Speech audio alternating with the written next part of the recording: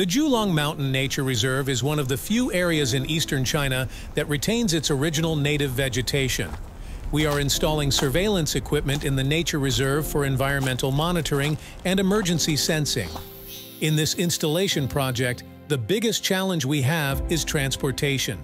Vehicles can't reach the sites, which can only be accessed by mountain trails. If we carry by hand, it's hard to stay on schedule. In one trip, we carry 25 to 30 kilograms, and it's one trip per day. It's just that hot out. It's too much for a human being. Also, it's really expensive. For example, one of the materials we need, a bag of cement, costs 20 to 30 yuan.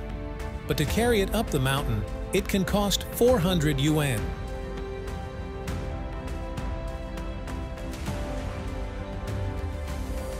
Now we use drones for delivery, which helps us save a lot of time.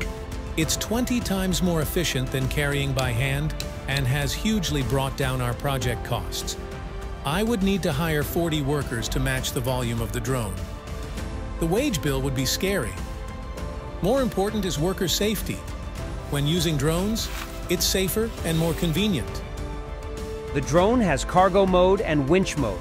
When transporting smaller materials, like cement or gravel, we use the cargo case. If some pieces are big or bulky and can't fit into the cargo case, we use winch mode to handle the delivery.